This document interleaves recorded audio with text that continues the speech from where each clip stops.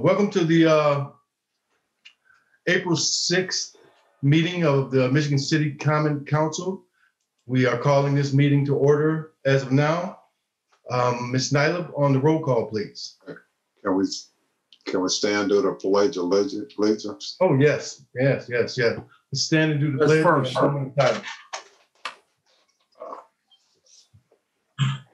I pledge allegiance to the flag of the United States of America and to the republic for which it stands, one nation, under God, indivisible, with liberty and justice for all.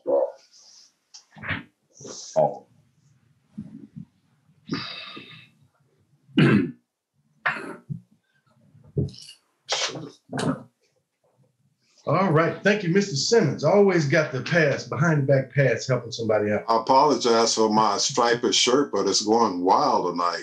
Oh. That's crazy. Okay, Ms. Nyla, on the roll call, please. Mr. Dabney? Present. Mr. Fitzpatrick? Mr. Mack? Present. Ms. Deitch? Present. Mr. Don Prespolinski? Present. Mr. Paul Prespolinski? Present. Mr. Simmons? Present. Ms. Jagus? Present. And Ms. Tillman? Present. We have 8 present and 1 trying to get in. Okay, and just a note of decorum here, please remember that the rules of order will be applied here tonight. There's an expectation for possibly a lot of public comment. Each councilman has 2 and only 2 opportunities to speak on each agenda item. The author of the legislation goes first and has the option of closing with their second speech. 5 minutes per councilman on the first comment, 3 on the second. Parliamentarian, please keep tabs of all of the rules of order in that area. On the public comment, please limit your comments to 3 minutes. And also participants can type in their name and address in the chat area to be recognized. And you can raise your hand also. Hit the yellow button that says raise hand there, but you must either state your name and address or type it into the chat so it's easily identified and put for the record. And with that, approval of the minutes. Are there any corrections, deletions, or? Mr. President? Yes, sir. I make a motion to accept the minutes. There's been a motion to accept the minutes. Do we have a second? Support. Second and approve. All in favor, say aye. Aye. Minutes are approved. Are there any standing committees this evening? Yes, I'd like to make a brief report from our streets and alley workshop. Yes, sir. I'm going to try to do my best on the attendance. I believe that Angie Deitch was there, and Dalia Zagas was there as the committee, and also Sean Fitzpatrick, and I believe Mr. Simmons, or Councilman Simmons, was there, and Jeff Wright was in the also in the audience, and I think, I'm not sure, but I think the mayor was there, but I don't think he participated. And if I left anybody out, I wasn't focused. I wasn't really sure who was all at that meeting besides the council committee, because I had to leave early to go to work, and I don't believe that there was any vote on anything. There was a lot of discussion on the legislation that was introduced on the TIF money in the MVH funds being used with the TIF money. And we spent a lot of time on that and rehashed that all again. So I think the main focus was that we need to create a more cooperative spirit with the administration and with the city council on work to be needed within the wards. So I will be conferring with Jeff Wright on his schedule and to look at having a informational meeting to discuss this whole picture of road work. And because I don't want to get into a bunch of legislation on telling them we can do that, on telling us when the applications are being submitted, when the we're aware of what's going on and that we don't have any shotgun approach to this road work. And when these are sent out, these applications are sent out. Now we could do that, and hopefully we won't have to do that.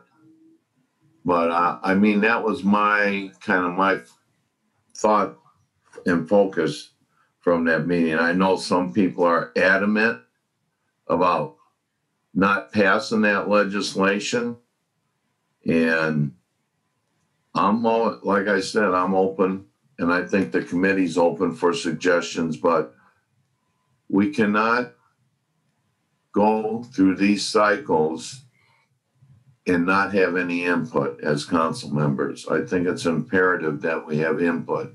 And the last thing that I do want to say, because Cleveland Ave was brought up, is at our first workshop that we had in the earlier part of the year, or I believe in December, no, it might have been February. We did not take a vote. We discussed Cleveland Ave. We did not take a vote on doing any work on Cleveland Ave. So with that being said, I don't know how that came about. And I think that, I don't know if that application has been submitted yet. So with that, I think that we got a gist of what's going on. I think everyone has a gist of what's actually going on here. So hopefully we'll get some cooperation with the city council in getting this road work, because it's important that every time that we get in these cycles and we use that MVH fund, we lost it. The main focus is we lost it for work in the rest of the wards. And I'm adamant about how I feel the TIF should support their areas. And I'm working on a report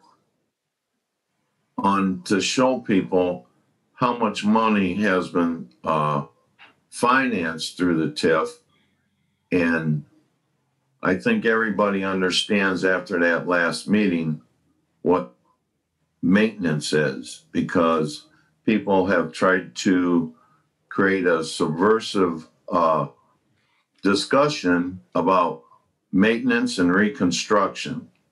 So for the record, maintenance is fixing curbs, painting lines, sweeping the streets, things of that nature after the initial construction has been done, the reconstruction.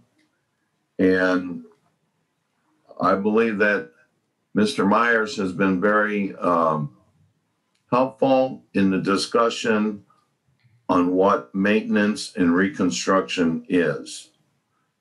So if there's any, Angie, you want, I'm done if you want the floor, Angie. Don't we have this coming up as the bill? Because I don't want to turn the committee reports into duplication when the bill comes up. I'm just saying what was discussed at the meeting and, Okay, Angie, did you have more on the standing committee? Yeah. So I'll go back and help turn something in, Paul. I'll get the list of people that were at the committee and submit something to the clerk's office.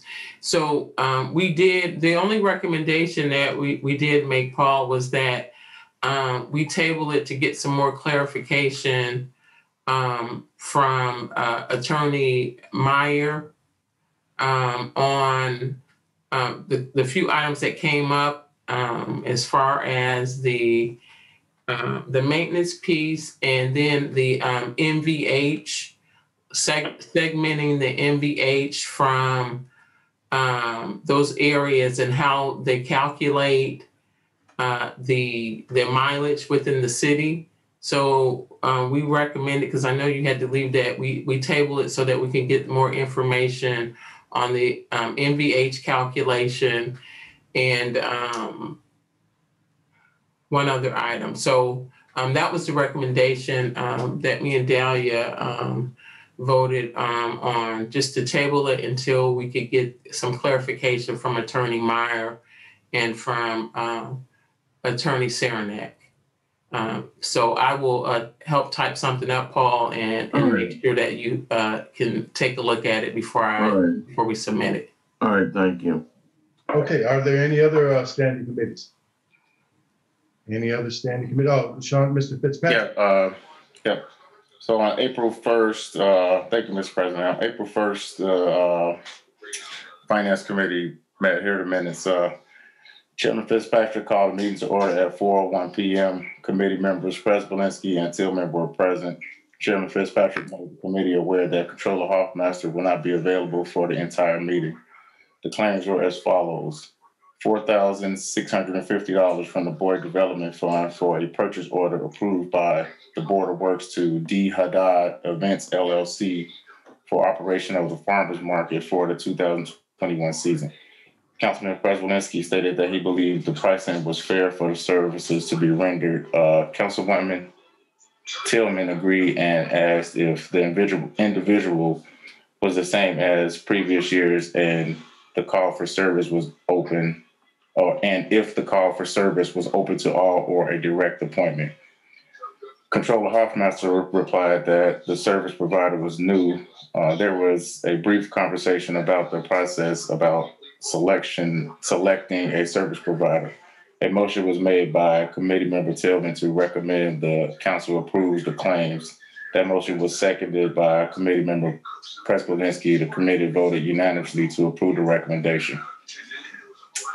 Committee Member Prespolinski expressed his support for the ordinance establishing deadlines for the preparation and submission for the proposed budget to the council, and then posed a question in regards to amending the salary ordinance for a position that was set in the 2021 budget.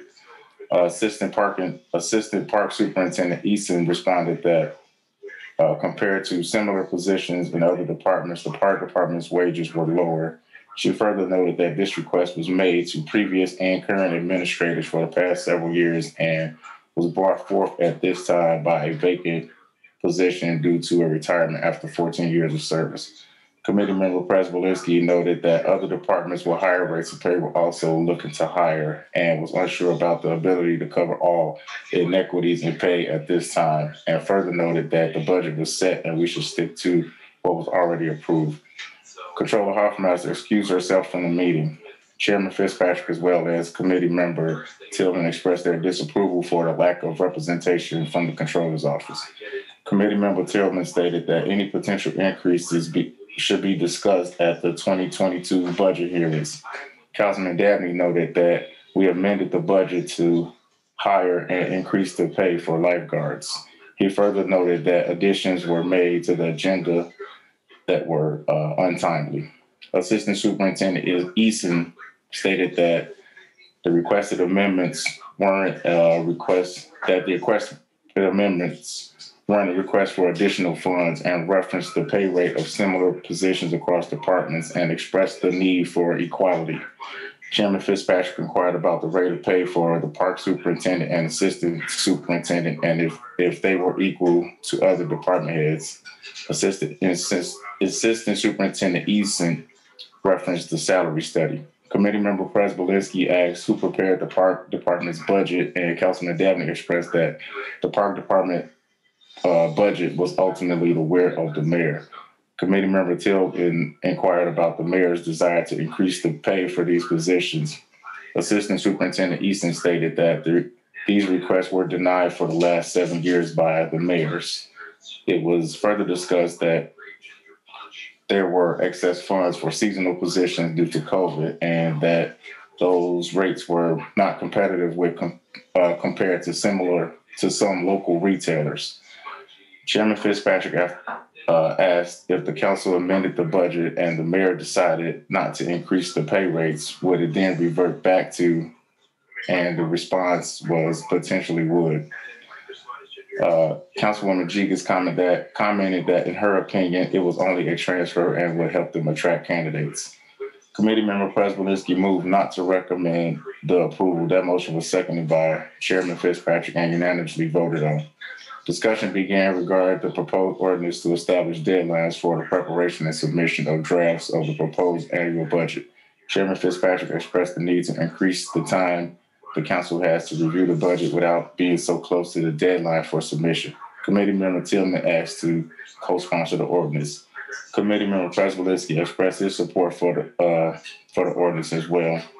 Councilwoman Deitch noted a communication with Controller Hoffmaster in reference to the changes in IC codes and the July 6th proposed deadline, and some information may not be available to them in a timely manner. Councilman Dabney also chimed in to that effect. Final discussions were in regards to the primary scholarship and event coordinator positions. Councilman Simmons inquired about the primary scholarship coordinator salary as well as the former event coordinator's position, and if those salaries were reverted back to the general fund. Councilwoman Deitch inquired about the controller's email response to that question. Councilman Simmons referred to the email that will be attached to these minutes. Further conversation about the primary scholarship position and the duties of the position based on the needs of the scholarship applicants, as well as the potential for overlap in services in the mayor's office. The meeting was adjourned at 5:08 p.m. This concludes the minutes of the Finance Committee. Thank you, Councilman Fitzpatrick. On to the claims docket, the Riverboat Boyd Development Fund had 0 for it, and there was a purchase order on the Boyd for $4,650, and that was for a farmer's market manager. Motion to approve the purchase order. Motion to approve. Second. Second. Fitzpatrick, and a second by Ms. Tillman. All in favor? Aye. Aye. All right. The claims docket is approved. Reports of special or select committees. Are there any special or select committee reports this evening? Any select special committee reports this evening? Okay, on to others. Are there any other city officers or department reports this evening? Any other city officers or department reports? Okay. On to petitions. The following petition was received in the clerk's office on March 25th, 2021. Petition P. Ms. Nyla, can you read the petition? The petition P 121 Woodlawn Holding 0 LLC Rose Series for rezoning R2B to R3B, 312 East 8th Street, parcel number 46-01-29. 431-019.0000022, Michigan City, Indiana. Thank you, ma'am. Are there any communications this evening?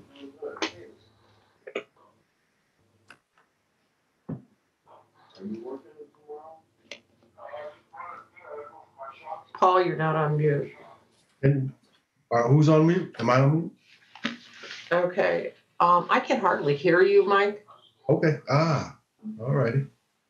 Let's see if we can turn anything up. Well, let's see. I'll speak louder. Are there any communications this evening? Correspondence was received in the clerk's office on March 22nd, 2021 from Mayor Dwayne Perry regarding his veto to resolution number 4805, a resolution of the Common Council of the Michigan City, Indiana, expressing lack of confidence in the leadership of Mayor Dwayne Perry and requesting his resignation. President? Yeah, can I have that read? Can I have that communications read in its entirety? Yes. Okay, thank you. Go ahead. Yes. Dear members of the Common Council, on Friday, March 19, 2021, I vetoed Michigan City Common Council Resolution number 4805. I took the action because I disagree fully with every statement contained in the resolution in content, accuracy, and intent. Also, my position that the resolution is unnecessary, its sole purpose being discredit me and influence me to resign from my position as mayor, which I will not. Immediately after the two incidents referenced into resolution took place, I took reconciliatory actions, personally apologizing to everyone direct or indirectly affected, and began undergoing counseling and training in diversity and sensitivity. I have apologized to everyone offended by the incident several times, stating that I am truly sorry. I have also committed to continue to receive diversity and sensitivity counseling and training, definitely pledging that such acts of negative behavior by me will ever again occur. It is because of my statement above detailing the points of disagreement I have with the resolution number 4805 and the corrective preventative measure I put in place to ensure no negative behavior by me in the future, that on March 19, 2021, I vetoed this resolution. Thank you. Respectfully, Dwayne Perry, Mayor of Michigan City. Okay, I guess we're on to the vote of overriding a veto. Is there a motion to override the veto? Angie Nelson-Dyke.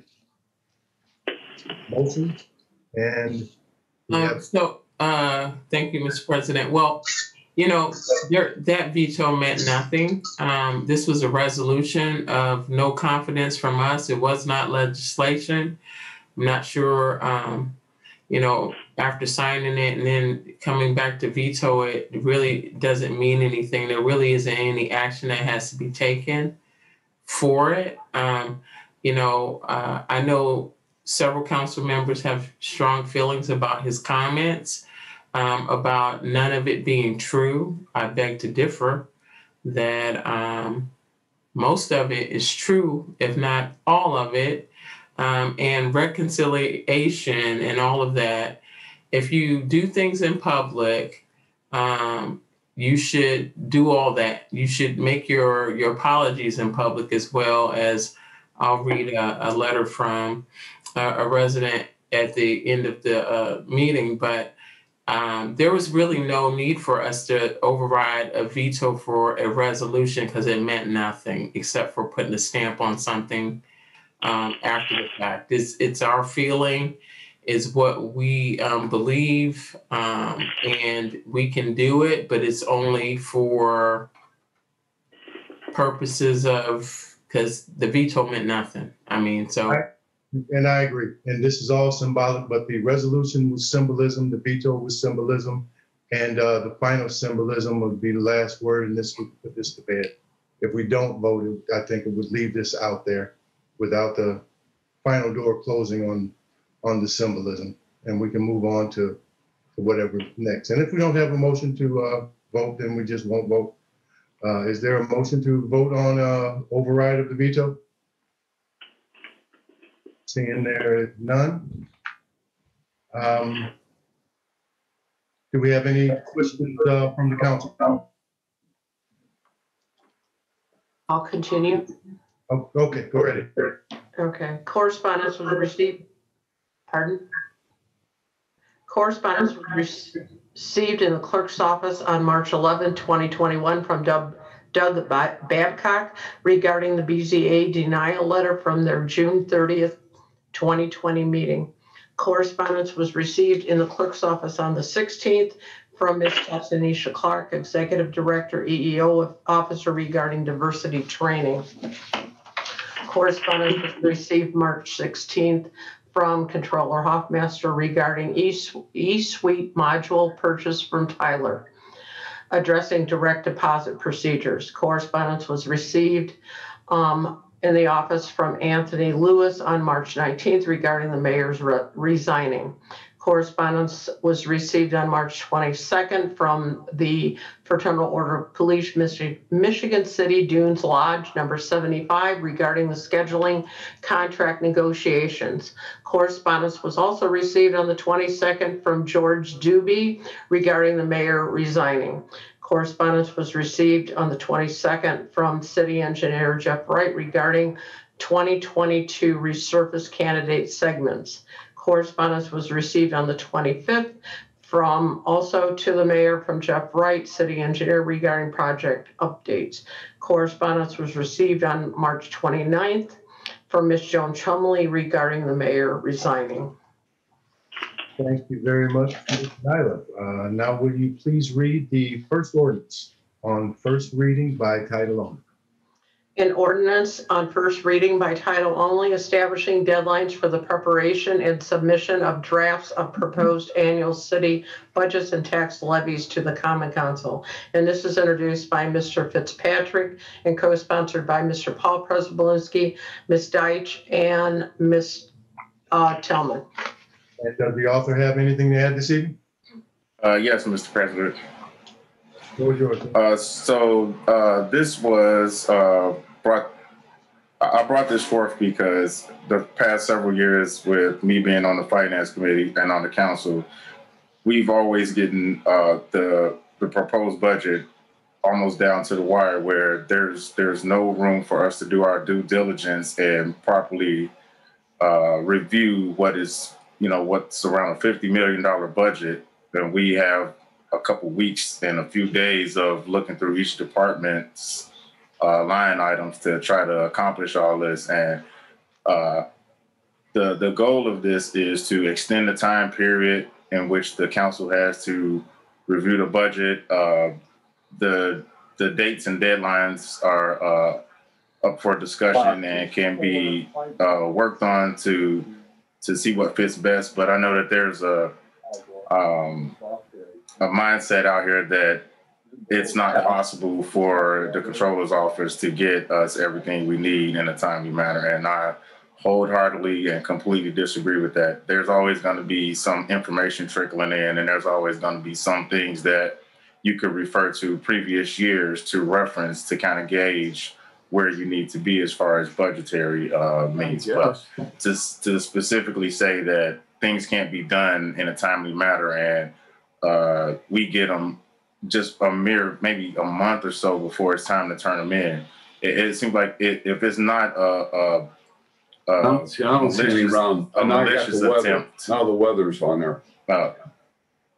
If it's not a malicious attempt to keep us from actually doing our due diligence and looking at everything, it's definitely a favorable one, because there are many times where we are rushed through the budget hearings and not all of our questions are asked. We don't have time to go back and forth and really make the proper adjustments to make sure that the funds that are taxpayer funds are properly distributed throughout the city, and that the city is running at its optimal potential. So I think that this is something that's desperately needed, and we discussed it briefly at the previous finance committee meeting, which is something that I plan to do as long as I'm the chair of the finance committee. When things that are financial in nature, I think we should have some of those discussions prior to the first reading or them actually being referred to the finance committee, so we could get a jump on it and not drag some of these things out longer than necessary. But this one I think is so important that it's already been listened to a little bit. We didn't have the full opportunity to get a lot of the questions fielded, because it was at the last minute when this was added to the agenda, and Controller Hoffmaster or no one else from her office were there to answer some of the questions, which hopefully we can have a future workshop or another finance committee meeting to get the rest of those questions answered. But I just don't believe that these deadlines are unreasonable, and it's impossible to get the budget to us with more time to spare than prior to the submission. The last 2 times we've had to have special council meetings because we were within time for our other meeting, because we meet every 2 weeks. So we would have missed the deadline both times had we not had a special meeting to go through and approve it. And we still had questions that were outstanding. So I just think it's something that's desperately needed, and definitely willing to have a conversation to make it work so it functions properly. Thank you.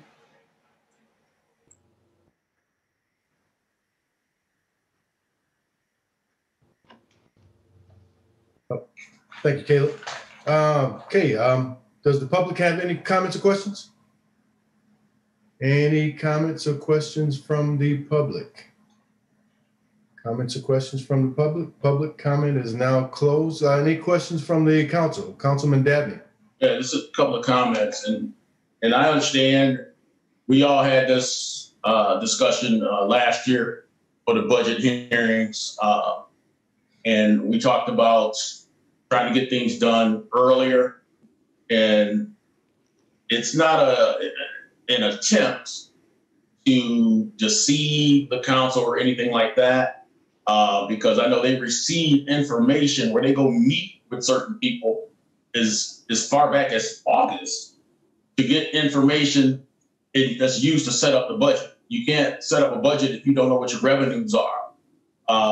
And so they're calculating expenses that come out through the end of June, and things have to be reconciled so you get a proper dollar amount of what we're using to base our future on. So we're looking at a $54 million budget. And if we continue to try to push this back to get it earlier, we're just kind of flying blind because we'll be getting nothing but total guesses without all the information to build a proper budget. Last year, I tried to move these up as early as possible, and I was actually going to try to get to the beginning of September, and we ended up not moving until I think it was mid-September on the budgets because one of the finance committee members was on vacation, so we did try to move that thing up to give more time, and maybe because it's what I do, I kind of specialize in some of this stuff and what I do, but I understand that not everybody does. It's like me trying to do one of you guys' job, which I know I could not do effectively because of your expertise in that. But I did not myself, and once again, I'm talking for myself. I can't speak for anybody else because we all have our own lines of work.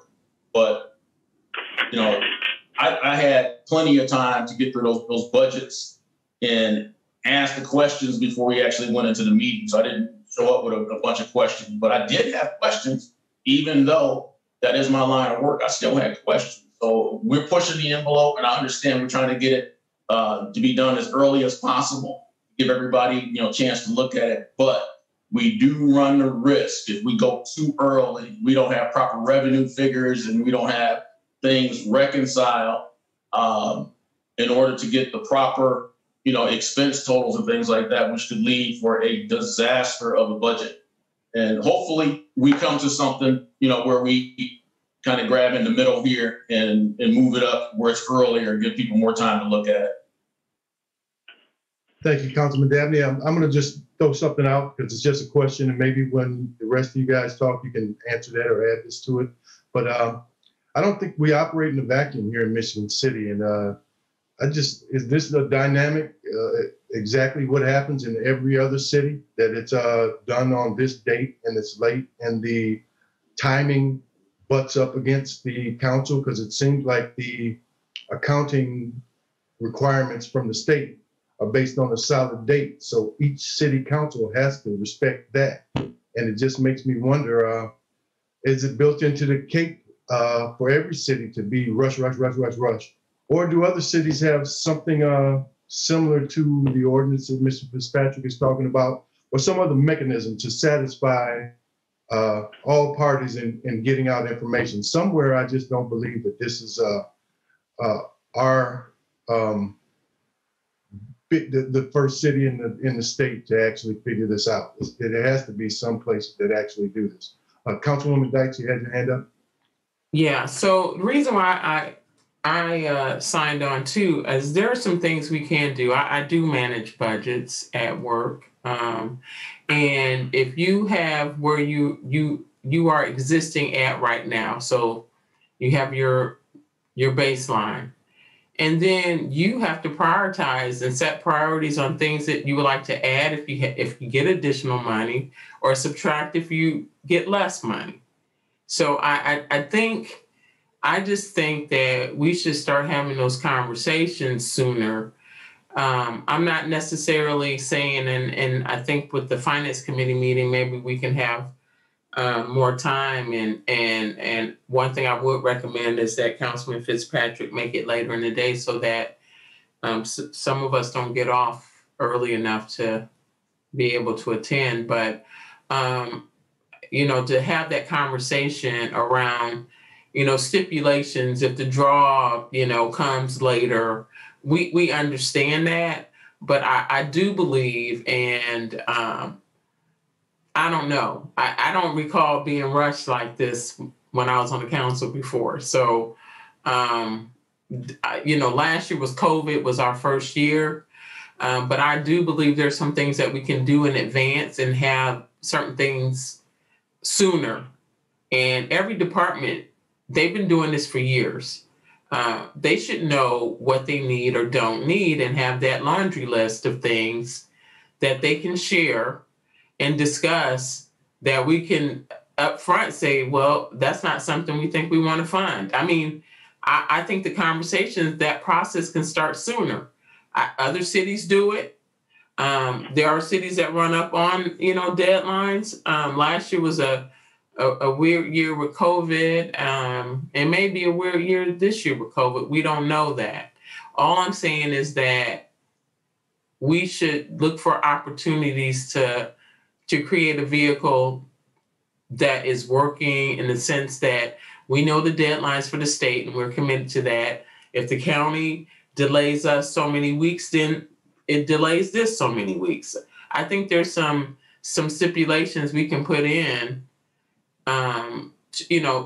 to react to issues that may come up, because issues are going to come up. So yeah, this is the law, but maybe we put in stipulations. If the draw comes late, then we extend the timeline or whatever it is. But I just think that we should put something in place and investigate what some other cities are doing. I just think that fire, police, these big departments, the park, they know what they need and don't need. So you either add additional things if you get more money, or subtract things if you get less money. And I think there's a way to do that. And I don't see why they can't present that to us, at least to start that conversation, even if there are changes or information that isn't, that we don't have yet. So those are just my comments, and I look forward to the Finance Committee meeting to talk more about it. Councilman Don Prespolinski, you had your hand up earlier. Yeah, thanks, Mr. President. I agree somewhat with the ordinance. That, we could, with the council should be able to get it earlier than what we do in September. And then right away we schedule the meetings, and then we start going through the meetings, and then this happens, that happens. And it's always a big rush. It's always been a big rush. I agree, if we can get it backed off, or we can get them earlier, that'd be great. And like Councilwoman Deitch was saying, that every department knows what their needs are going into the budget. And they know how much money they have to spend. And then they turn it into the controller. She cuts their budget, tells them they can't have it, and they take it back. It's never been any different than it was last year. Well, one thing, and I'm going to have to talk to the controller, is Yvonne sent it out to all of us this afternoon. Well, I opened it this afternoon. Could have been sent out yesterday. But, you know, she's saying that in the state rules and regulations here that, you know, if we're looking to get this in July, that the controllers that the state sends out, she says here, we receive information from the state needed to prepare an annual budget all the way through the middle of August. So the controller's office is receiving information on how to put their budget together. So I think what we need to do is get her understanding of what those needs are and what information they send out and how critical it would be in passing this type of legislation, if it's going to be detrimental to the city or if it's going to be good to the city. But for sure, we need to get the city controller's input on this, because this is what this ordinance is going to affect her and her operation and how she puts the budget together. So I think we need to consider that sentence that I just read. Thank you. Councilwoman Tillman. Thank you, Mr. President. I just wanted to add on, as being a co-sponsor to this ordinance, is it's no different than the county of LaPorte County doing their budget. We're under the same timeframes, deadlines as the county. We can always contact their auditor's office if anyone's have any questions or concerns. I as well handle budgets for my position of where I work. And with that being said, also just to bring awareness that if the department heads do not have their budgets prepared or ready to be presented, the controller at that point has the authority to present their budget off of prior projections of what he or she believes should be their budget. So that's something that we also need to keep in mind. So there is a window, there is a time frame that department heads have to have their budget submitted to the controllers. Everything is on a time frame. It's not a whim of what other states are doing. Model what the county's doing. It's working for them. So we can always look at their scheduling and how they're doing it, and it's done in a timely fashion.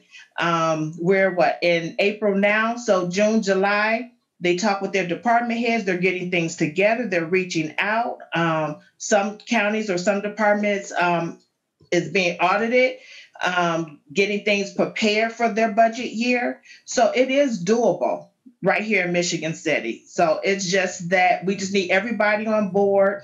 We definitely need to make sure that those department heads, as Councilwoman Dyke said, that they have everything that they need in their budget and maybe their wants. And when they present it and they have all those that's tied into that meeting, and when they have that consultation with the mayor and with the controller, that they ask for what they need. Not after the budget or in the following year for appropriations or to refill, or we have funds available to fill positions. Ask for it then. And then we know what we're working with. And so we'll know how to determine what needs to be adjusted or not at that time. Thank you. Okay. Any comments from the public? Oh, any comments from the public? Well, the first was the authors, right? The authors of the bill first. Paul was go ahead. What are you saying, Andy? You already went to the public. Oh, okay. It was okay. Any other comments from the council? Paul? Thank you, Mr. Mack. I wanted to say that similar to what Councilwoman Tillman had touched on in Councilwoman Deitch and Mr. Councilperson Fitzpatrick. This legislation, whether you modify the date or whatever you do, is we have to do something, because we have to start preparing this document. It's not a big, I don't understand. I feel there's a reluctancy.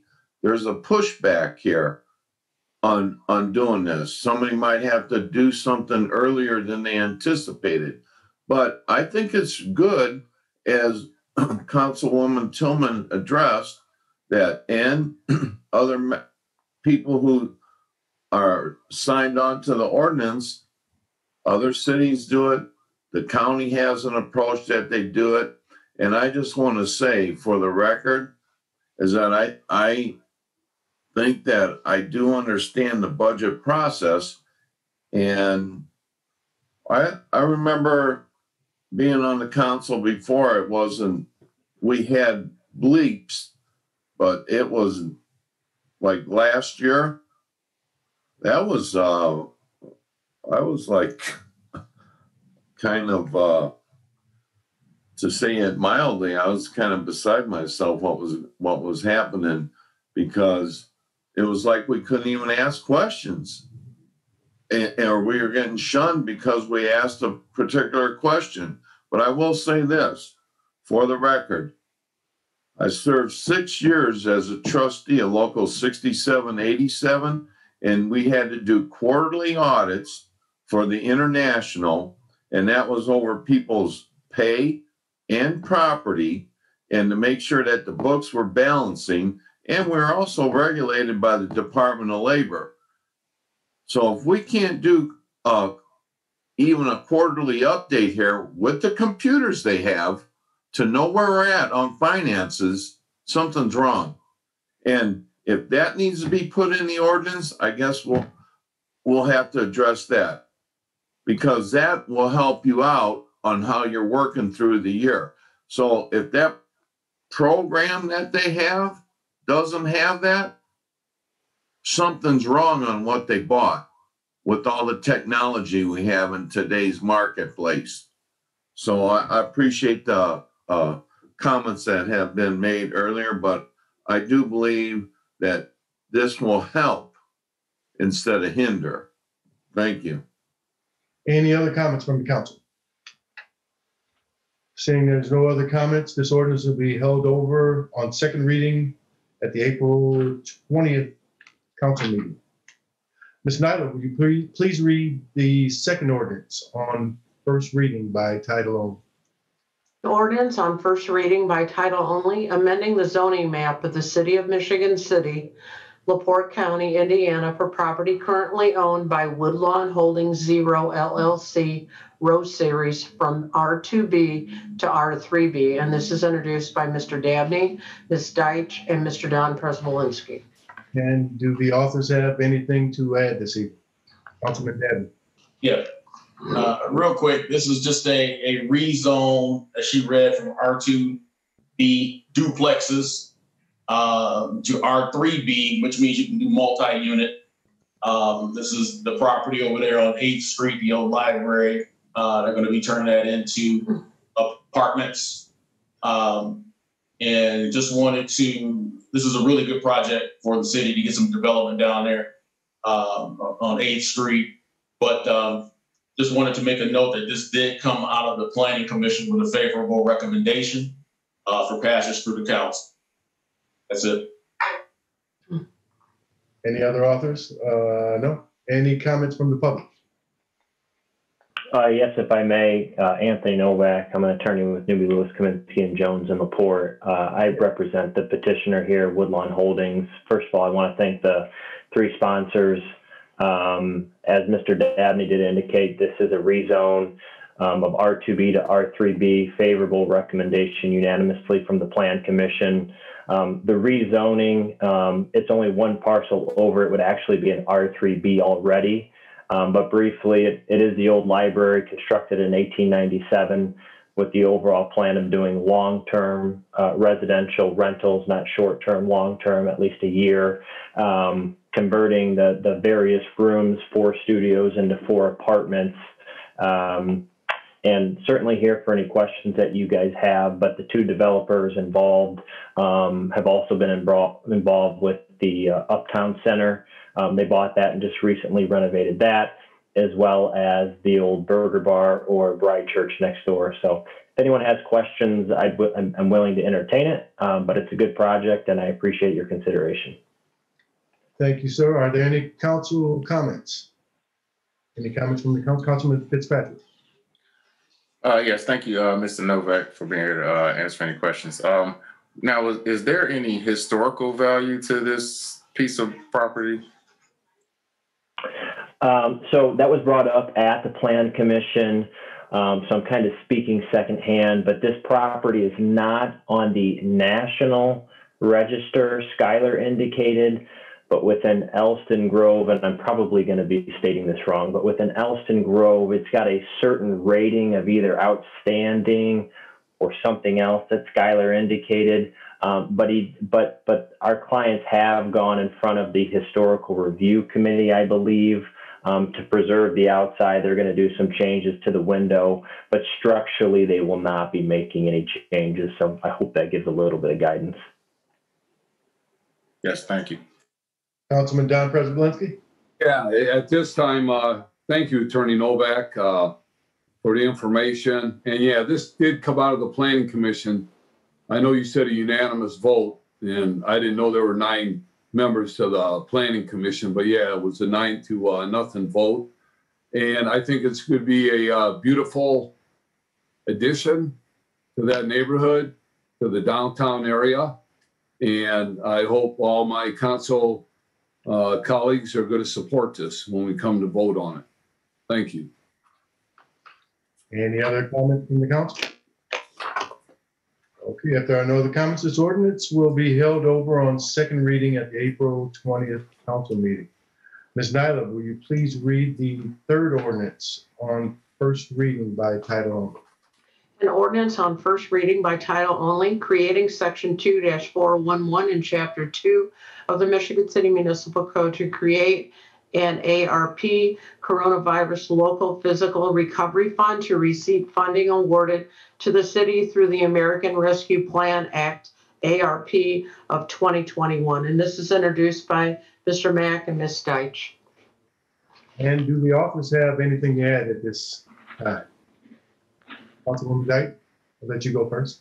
Yes, this is just to create the account for the funds that we are receiving that we'll be discussing over the next month, but it's just to create the actual account where the money would be housed. And that's exactly what I was going to say. This ordinance basically just creates a fund at the budget to house the monies that are going to be sent by the government. But I would encourage everyone in the public to look up the American Rescue Plan to begin to have those conversations on what can be done. There was not any latitude or wiggle room, so to speak, or local politics involved in picking out these 4 areas that this money can go into. The buckets of money must be distributed into these, the money must be distributed into these buckets of funds, but how much is distributed into each fund is the portion to where our negotiations, our conversations, our deliberations are going to be so important. How much is, those conversations and discussions on how much goes into each of those departments are going to be deliberations based on people's visions for the future of the city, based on equity, based on fairness, based on needs, value, and the intent of the funds and what they're purposed for.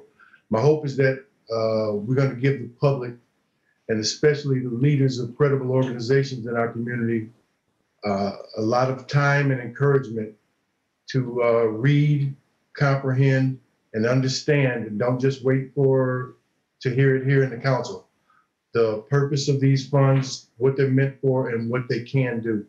I'm looking forward to that. It's a game changer for the city and the county and the state, for the whole country. So that was my only comment there. Are there any comments from the public?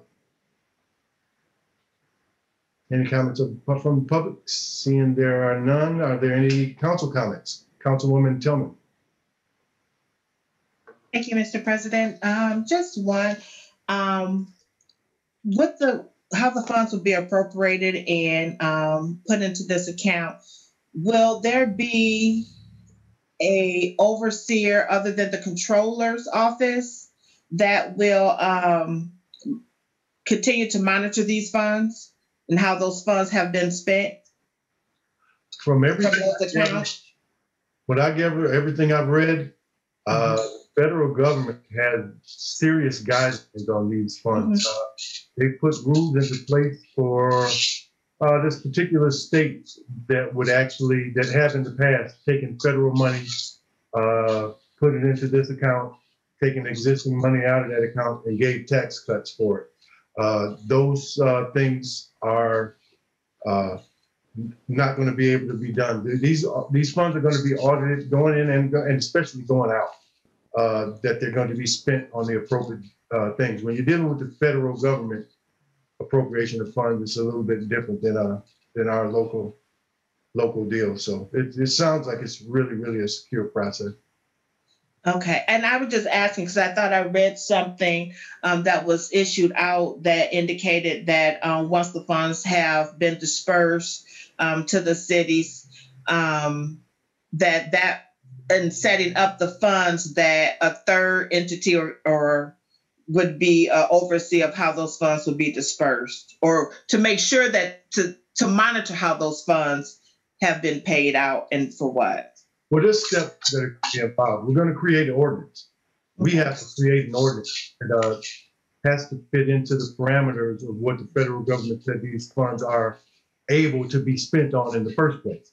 Now, that is a wide latitude that the government has allowed, from sewers and roads to something to daycare assistance. We have to intelligently have these discussions to make sure that the vision for the city is unified, I guess, in a way. But just as long as we go through the process, I think we'll come through great with these answers. Thank you. Councilman Fitzpatrick. Thank you, President Mack. Is there a time frame in which these funds have to be distributed? I know that this is ordinance just to create the fund, but once the funds are given to us, do we have a specific time frame to spend them? Councilwoman Dykes, did you want to answer that? Sure. We have until half of it has to be spent by December 31st, 2021. And then the other half will be dispersed next year to spend the remaining amount. So the state is, because we're less than 50,000 population, the state kind of is the overseer for us. And then that money will be dispersed sometime in May. And then we have to the end of the year to spend it. That 8 point whatever million it is. And then next year we'll get another disbursement that will be used for 2022. The reason why I asked that, because, you know, as stated earlier, we just voted no confidence in Dwayne Perry, and I still have an issue with anything in regards to the disbursement of these funds that he has input on. That's my personal opinion. That's going to be my position until this is all over with. And I just wanted to state that for the record. I still have no confidence. Councilman Paul Presbyterian. As Councilwoman Deitch was explaining, the funds have to be spent, the second the first distribution is not stated in the ordinance. The second distribution is to be spent by December 31st of 2024. And I would like to be added as a sponsor of this ordinance. And if I may, and I think that what Councilman Mack has said and what Councilwoman Angie Deitch has said, that we need to come up with a plan and it has to I guess my perspective on this is to be a comprehensive, and looking at the verbiage in the original document is talking about payments to eligible employers for their eligible workers who have performed essential work. And it also talks about impacting industries such as tourism, travel, and hospitality, and small businesses, and including assistance to households. So we have a lot of work in front of us. There's no doubt, a lot of work, and to fairly distribute this money, because we have a lot of essential workers that we need to figure out how, when, why. So thank you. And like I requested, I would like to be a co-sponsor of this legislation, please. Thank you. Thank you, sir. Councilman Dabney? Did you have your hand up? No. Councilman Don Prespolinski. Yeah, Mr. President, I'd like to also be added as a co-sponsor. And just in closing my comments on this, just with a little levity behind it, is I want to thank the President of the United States for this wonderful gift to the city of Michigan City of $16 million for us to spend and improve our city and our quality of life. Thank you. All right. Councilman Dabney, did you have your hand up? No? Okay, Councilwoman Deitch? I forgot one thing. So once we get through the planning phase of it, there will be a resolution that we will have to put forth as the council with all of the buckets and how much. We do still have to do that. So this is the account setup, but once we get through the planning phase, there will be a resolution that we'll have to bring forth at our first council meeting in May on how we spend the money. Yes. So we do have to do that. I just want to make sure everybody knows that part of that process is a resolution where we outline where that money is spent. And that's on us, exactly. Any other questions or comments from the council? Seeing that there are none, we are, Ms. Nyla, will you please read the fourth ordinance on first reading by title only? An ordinance on first reading by title only, amending ordinance number 4549, commonly known as the 2021 salary ordinance, to increase the hourly rate of pay for the administrative assistants in the park department. And this is introduced by Ms. Zegas and Mr. Matt. And does the author have anything to comment tonight? Yes, I do. So what happened is this: the park department's payroll clerk retired, and they need to hire another secretary to replace her. The pay that was established for this job is way lower than any other payroll job, a similar job in the city.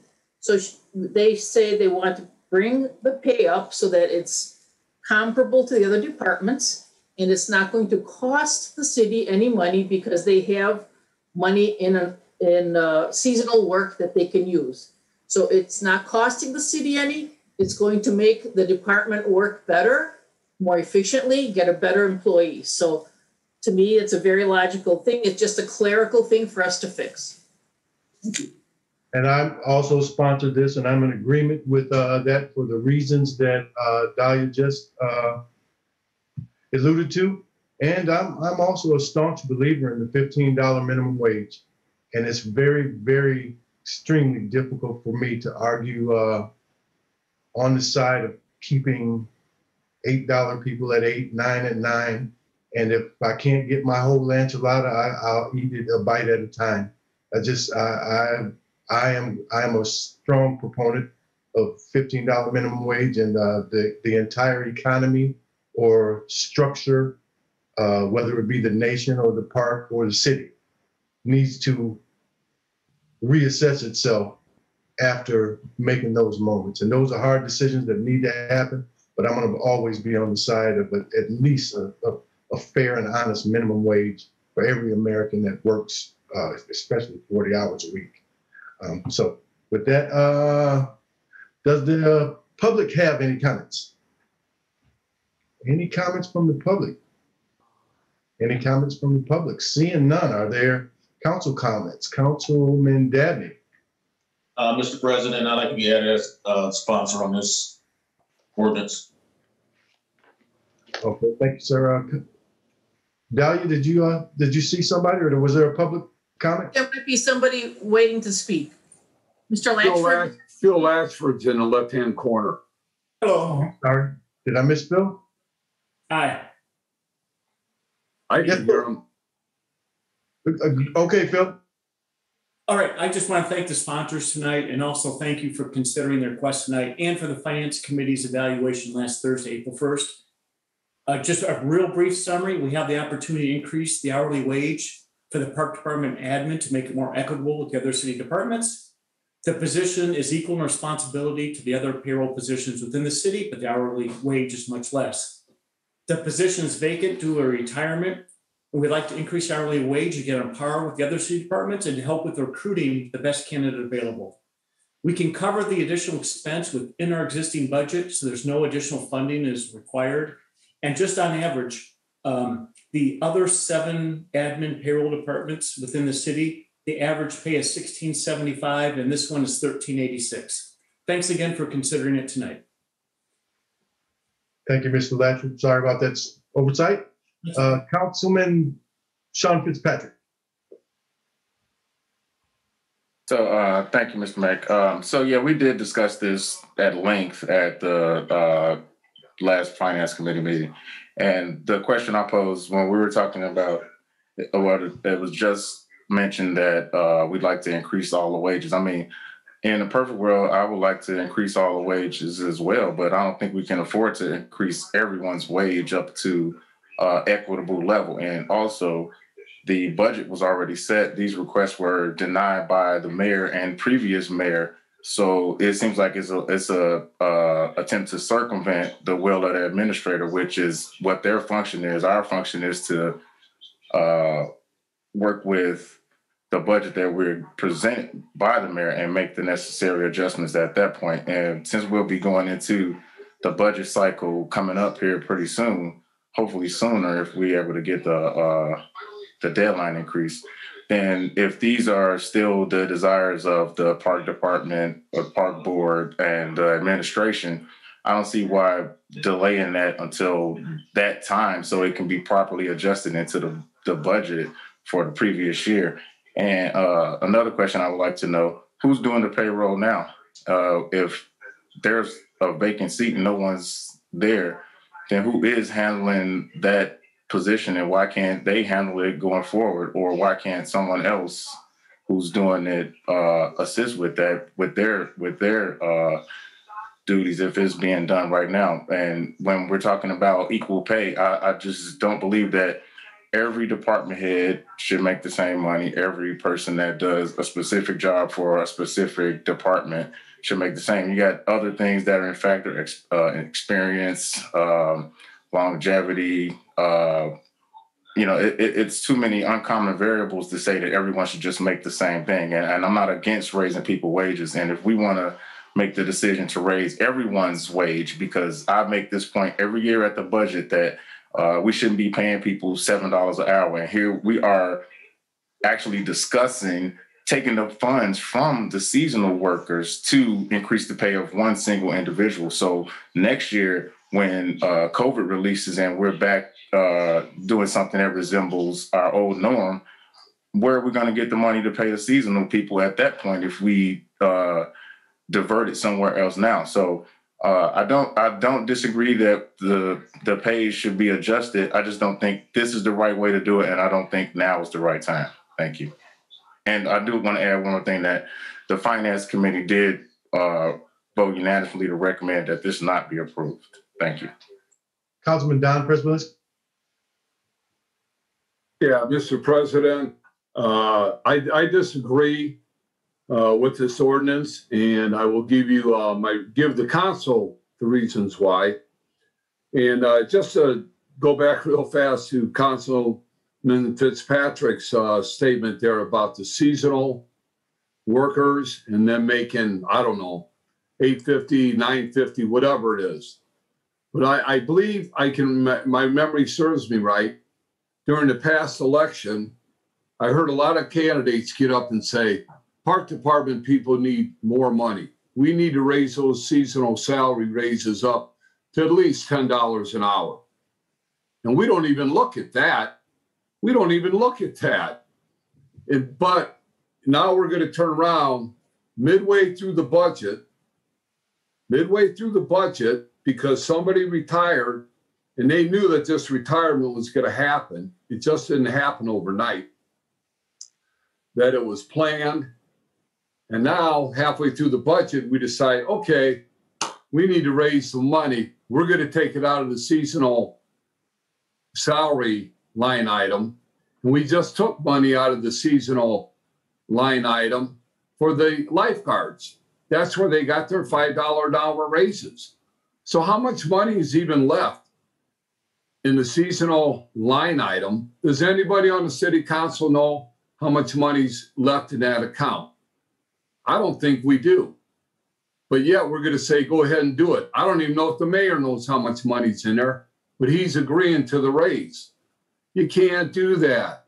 You can't do that. And to say that we're just taking it and we're shifting it from that line item to these employees, and it's not going to have any effect on the budget, is not true. Because in 2022, how are you going to replenish that money, right? You got to take it from the tax monies we received, and you got to put it back in the budget, and you got to put even more money back now into the budget. I'm not against raises, and I'm not against people making equitable living. What I don't agree upon is halfway through the budget cycle, now we're coming. You know, the lifeguards was one thing because that's a summertime type of activity. But these other jobs are annual. They go year round. We knew back when we did the budget in 2021, if they didn't ask for raises back then, and I don't know if they did ask for raises because I wasn't on the finance committee, but if they didn't, I don't know why. And maybe the park department needs to take a look at that and see why they didn't do it. But I just can't, and I don't think it, in my closing, I don't think it's fair. It is not fair, and I'm sure my council colleagues will agree, that the person that had that job and had that job for 7 years couldn't get a raise, but no more than 1% or 2% that the whole city was getting. But now, since they retire, we're going to give the person coming in that job $1.50 an hour raise. What does that tell you about people that, you know, the person that had that job? Does that make them feel very good about what the city did to them? They gave them a 1% raise, and now they're going to give them $1.50 raise. It just doesn't make sense. It's not good business. If you do it now, you're doing it for every other department that wants to come halfway through the budget cycle, and they want raises, and they want this, and they want that. And let's make it justifiable. We just can't say, well, we're going to raise it $1.50 because we think we can get better candidates. I guarantee you, the person that had that job was one of the best professional employees Michigan City has ever had and ever worked in the park department. I know her personally. I don't know if everybody does, but I know her personally. So I don't think the $1.30 an hour is going to make a big deal. And I don't think we should be doing it the way we're doing it. Thank you, Mr. President. Shannon from the Park Department wanted to answer a question that was posed earlier. Ms. Eason? Yes, just for clarity, it's not our payroll position that's vacant right now. It's our administrative office assistant. So to answer that question, who's doing payroll? We still have a payroll clerk. Who's filling the office assistant position? All of us. So we are all chipping in. We're all cross-trained. And then just to clarify this point, it's been stated that the last two mayors have turned this raise down. That's not true. Mayor Perry was approached with this raise when he took office in 2020 and agreed that the park staff should be equally paid for equal work. However, COVID hit. So the city, was in financial straits and it was put off. So I just want that clear that Mayor Perry and the city controller were both in favor of this. I want to say thank you for your time and consideration at your finance committee meeting last week. And I would like to repeat what Councilman Prespolinski said, that Michelle Glidden, she worked for us for 14 years, very dedicated employee, great human being, and she'll be dearly missed. So again, thanks for your time. Thank you, Councilman Paul Prespolinski. Thank you. Well, I guess a lot of the discussion has been answered with Shannon talking about the former employee, and so we can wrap ourselves around COVID around a lot of things, but I will say this is that this should have been in the budget, and it doesn't make it right now, because the way I personally feel about it is that individual left that office, and they're gonna give somebody to take the job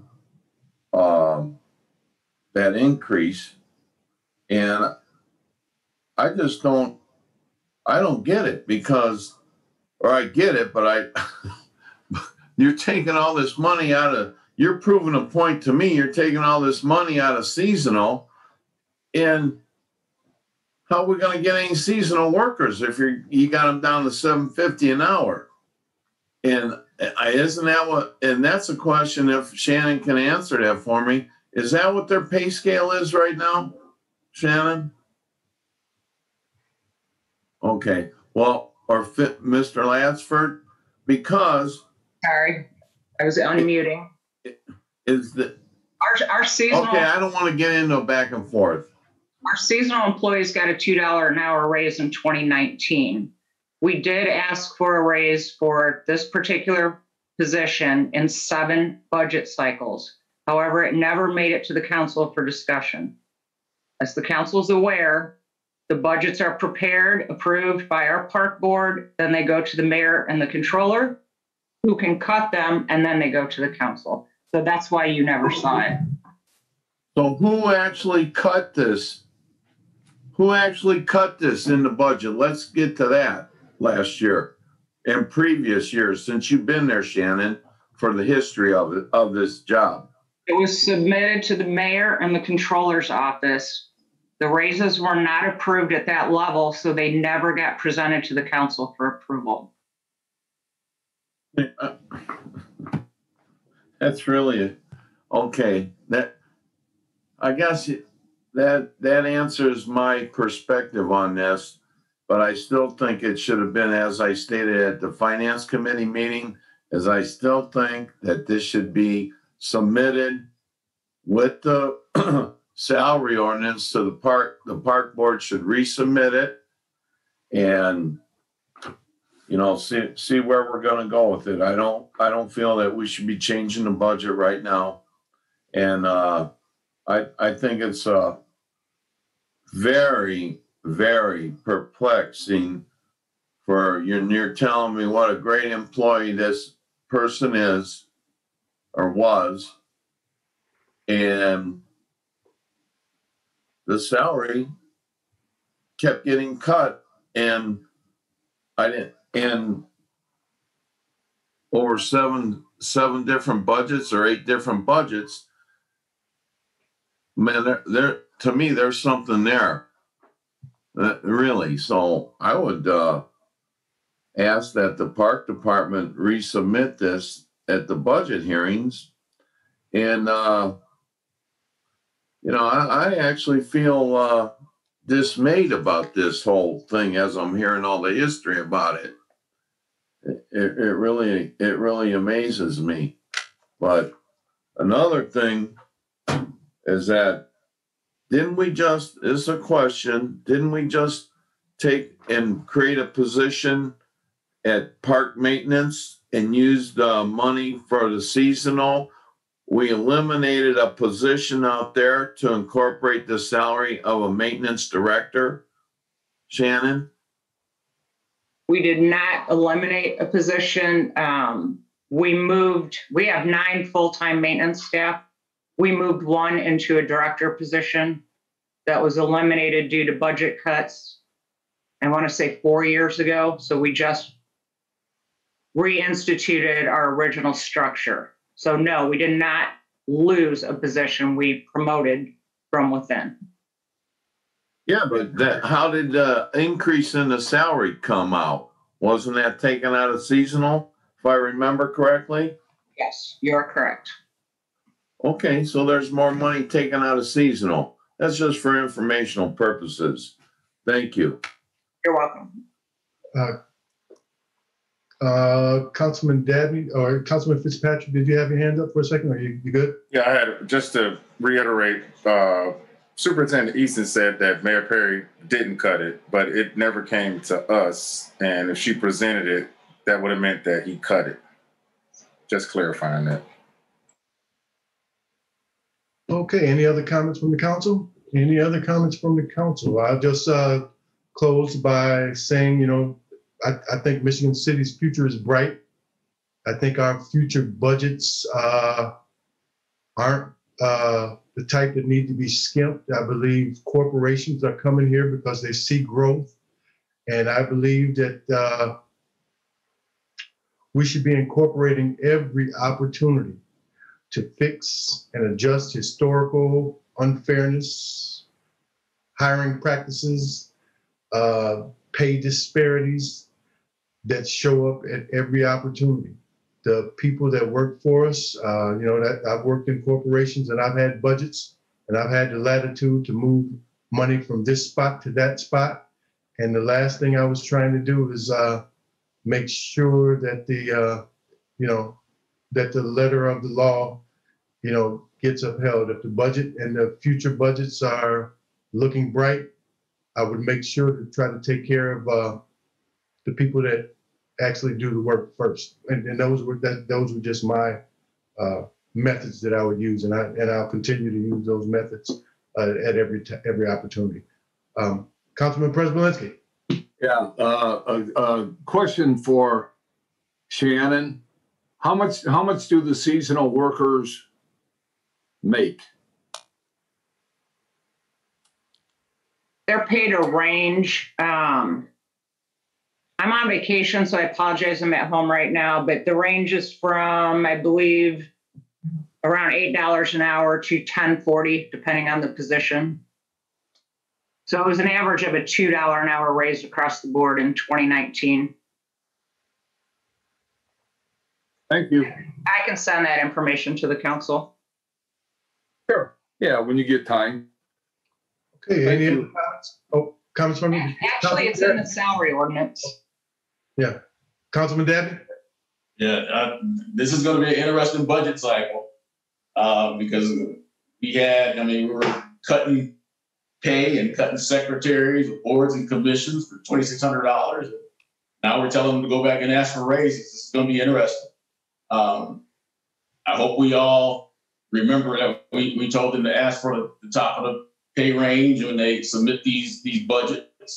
I hope they do make it to the finance committee for them to consider these raises when they come around, and we see how they handle that. It's going to be interesting. Any other comments from the council?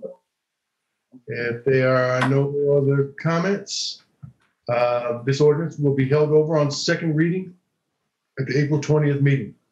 Ms. Nyla, will you please read the first ordinance on second reading by title only? An ordinance on second reading by title only prohibiting the use of MVH funds for constructing or repairing streets within the boundaries of the city TIF district. And this is introduced by Mr. Paul Prespolinski, Mr. Don Prespolinski, and Mr. Fitzpatrick. And does the author have anything to say this evening? Authors, one of the authors. Paul? At this time, I have had 2 conversations with 2 council members, so I would like to table this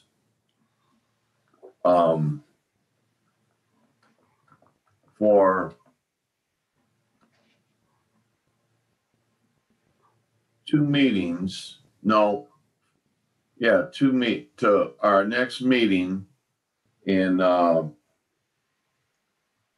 so we can look at some different language in the ordinances, in the ordinance that add to it. Or So that would be, our next meeting is April 20th. So when is our next meeting after that? May 4th. May 4th? Is that okay with you, Mr. Fitzpatrick and Don?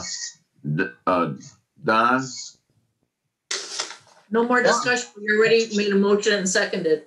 Absolutely. Thank you. There's been a motion and a second to table this topic. Ms. Nyla, on the roll call, on the vote.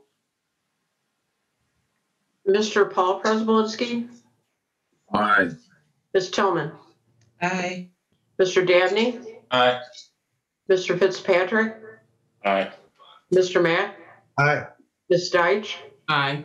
Mr. Don Prespolinski? Aye. Mr. Simmons? Aye. And Ms. Jacobs? Aye. We have 9 in favor and no one opposed. Will be tabled till May 4th. All righty, Ms. Nyla, will you please read the second ordinance on second reading by title? An ordinance on second reading by title only, creating section 2-2 to require that all Michigan City elected officials utilize electronic direct deposit. And this was introduced by Mr. Dabney and Ms. Zagas. Please note at the March 2nd, 2021 council meeting, this ordinance was tabled on second reading until the city controller reported back in writing to the city council, which was received on March 16th. And does the author have anything to add this evening? I request to be removed from this. Okay. After we be removed as a sponsor. Correct. After getting more information, I want to be removed as a sponsor. Thank you. All right, thank you. Yeah. Councilman Dabney. Yeah, I was just gonna say, or can we make a motion to remove this from the council based on the new information that we got from the city controller in the email that said with new patches and new updates to the system that it can't be done to create one paper check. So do we just make the motion to remove from the agenda? Would that be proper, Gail? Point of order, Mr. President, if I may. Yes, go ahead, Don. Okay, what has to happen now, since both the sponsors decided to have their names removed from the ordinance, now the president has to ask the rest of the council if there's anyone willing to pick up and be a sponsor. And if no one is going to be a sponsor, then I believe it just dies for lack of having a sponsor. That's correct. Remove your name from the, Mr. Dabney? Is that what you requested, to remove your name? That wasn't what I was requesting, but if that's the procedure that it has to happen, then yes. So, okay. So both, Councilman Paul President? I have an additional comment or point of order. The author can remove it off the table at any time also, according to the council rules. You don't have to remove your name. So. Move it from the table. This is Jim. If you want to have the ordinance dead, not for further proceedings, not just tabled, then what the process that Don mentioned is correct, and that both of the sponsors have withdrawn their names. The president needs to ask if anyone on the council wants to pick up sponsorship. If the answer to that is no, the ordinance is dead. Thank you, sir. Seeing that both sponsors have removed their name, is there any other council member that would like to pick up this legislation and move it forward? Seeing that there are none, it is dead. There are no comments here. Okay, on to new business. FYI, the mayor is requesting the advice and consent of the members of the Michigan City Common Council regarding the reappointment of Mr. Daniel Messina as a member of the Michigan City Port Authority Board. Term will begin immediately and expire March 14th, 2025. Under unfinished business, we have nominations. The council has one appointment to the Michigan City Scholarship Exception Committee, term expiring 5/1/2021. Incumbent is Mr. Ryan Labisse. Were there any applications received in the clerk's office? Are you on mute, Ms. Nyla? For the scholarship, none. None? Okay. So do we vote here tonight? Not tonight. Okay. Is the incumbent on? Would the incumbent like to speak? Are they on the call? Nope. Doesn't sound like it. Okay. Second nominations. The council has one appointment to the Michigan City Sustainability Commission, term expiring 5/21. Incumbent is Andrea Johns Davis. Any other applications received in the clerk's office? I did receive one from her. Okay. Open nominations. Nominate Andrea Jans Davis to the position. Okay. Are there any other nominations? Second, please. Okay. Thank you. We have a second by Councilman Don Prespolinski. Yep. Thank you. Before we go to the vote, is it proper for me to allow her to speak? Andre, speak. I think you've done an outstanding job in a trillion areas of the community that I keep up with, so I won't be late with the point. I'll let you speak for yourself. Well, thank you very much. I hope everyone can hear me okay. Quick nod, my first unmuting. Thank you so much. I'm Andrea Jans Davis, and I'm here seeking reappointment for the Michigan City Sustainability Commission. And I'd like to also take a brief moment to update you on what I've been working on for the commission currently. So I'll start with those projects really quickly. I've been writing a feature on Facebook titled Caught You Being Green, where we highlight local individuals, organizations, and businesses for their contributions to the environment. I'm also writing mini features or shout outs in between the main features. Also, kind of my big deal right now is that I'm working on our annual Earth Month event. Due to COVID, we can't really get together. We wanted to last year and that was canceled. So this year we're going to do a contest on Facebook. So it will be Caught You Being Green Earth Month 2021 contest. It's free to anyone to participate, and it'll run from April 17th to the 30th. And we're asking everyone to show us how they celebrate Earth Day by taking a few pics or videos and then a short description. Commissioners will judge, and we will award actual prizes for first, second, and third place. The goodies are donations from local restaurants and sustainable products. Our amounts are at least $150 for first, $100 for second, and $50 for third. I'm still getting the exact amount, so that's where we'll say with that plus, it will be the value. The details for the event will be on the Michigan City Sustainability Commission Facebook page. for my and our non-commission, non-family members and close friends, of course. And I've started to begin planning the 2022 Earth Month event. So that was just a quick update. I was asked to go ahead with that real quick. So I would really like to thank you for nominating me, Dahlia, and everyone for considering me for reappointment. I've already provided the paperwork, my qualifications, but I would like to express my feelings. Oh, wow. It's been the honor for the last 2 years. I really do love this. And I've lived my life as sustainably as I can for at least the last 20 years with recycling and gardening and teaching my kids and ethical shopping. So to be appointed to the commission to help cause and affect actual environmental change really, really, truly has been an honor. Tree hugging is in my soul. So I would like to continue making an impact as much as I can, especially locally. And thank you again for listening and for your time and consideration. That's it. Thank you very much. So are there any other nominations? Any other nominations? Any other nominations? I've asked 3 times, seeing there being none. Nominations are now closed. Are there any comments? And we're not voting on this now, are we, Gail? Or we're not voting on this now, are we? We are? Okay, on the roll call.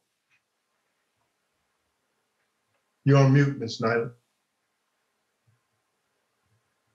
You can don't have to take a vote on this. You can just ask. Are you taking a vote or are you waiting till next time? No, we can do it. Let's do it now. Let's get it done. Okay, then say all in favor and. All in favor, signify by saying aye. Aye. Opposed, seeing that there are none. Thank you, Ms. Davis. I aspire. Thank you. I'm not close, but aspiration. Okay. Congratulations. Keep up the good work. Thank you. Thank you very, very much. I really, truly appreciate it. I'll stick around as long as possible. Okay. Comments from the public. Are there any comments from the public? This is Tommy Kolovic from 1316 Ohio Street. There's been a lot of talk about having Cleveland Avenue resurfaced. I think that absolutely needs to be done. Cleveland Avenue, that's one of the roads that leads up to Michigan City High School and the Marquette Athletic Complex. We have to host other schools for our events. Just last month we hosted 9 different schools for the sectional and regional rounds of the IHSA boys basketball tournaments. And it leaves a really bad impression for the city and the school system. They come in and the roads are in really bad, deplorable condition. So I think, when it comes to our schools, I think the PACER rating kind of needs to be thrown out the window. There's been a lot of exciting news coming out of the school system with their capital projects. As we speak right now, they're laying down new turf at Ames Field. They're after 50 years, they're probably going to install new bleachers at the high school gym. They're going to resurface the south parking lot at the high school, which has been bad for about 15 years now. And something else I wanted to talk about. Is there anything that we can do as a city to get our airport shuttle bus service back? We've been without that for over a year now. A lot of people depend on that for work, travel. A lot of disabled, senior citizens, elderly people need to use that. You can take the South Shore and ride the Seascape. That's a real hard trip for people that can't do that. The other thing, I'm really happy to see we're going to start having the farmers market again every Saturday morning at 8th and Washington. It's going to be like the farmer out in Springfield Township across the now with a female goat. It's going to be a real hootenanny. Thank you very much. Thank you, Tommy. I really appreciate the comments. Any other comments from the public? Any other comments from the public? Comments from the public? Public comments are now closed. Council comments. Any council comments? Councilman Don Presbyterian. Thank you, Mr. President. And I have 2 comments tonight. And the first one, I'm going to leave the best news for last. Okay, with the great Michigan City green, clean organization. But first of all, and let me get my notes here, is I want to address the letter that was sent to the city council, that the mayor sent to the city council as far as vetoing our resolution. And when I read that, I just couldn't understand the reasoning. And I don't know if my council colleagues understand the reasoning behind what he's saying in this letter, but I can't, because, you know, he uses the sentence, I disagree fully. I disagree fully. And not only, I'm not only am I talking to my council colleagues here, but I want to talk to the public so they understand what this letter, what he's trying to say. He says, I disagree fully with every statement that was contained in that resolution, number one, for content, which means he didn't agree with anything we said. So it tells me that he's not admitting that he did one thing wrong talking to the black ministers, the way he addressed them, the way he addressed the chief of police over this whole matter. He just doesn't get it, all right? For content, accuracy, and the intent. And personally, this is degrading to all the council members' intelligence, their dedication, and integrity for what we stand for as public representatives for the public. It just doesn't make sense to me. You know, and I just want to read a couple.